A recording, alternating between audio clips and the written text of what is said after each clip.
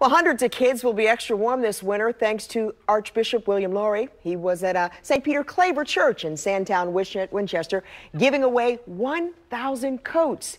The Archbishop says he loved participating in this event because he was able to give something to these very deserving young people.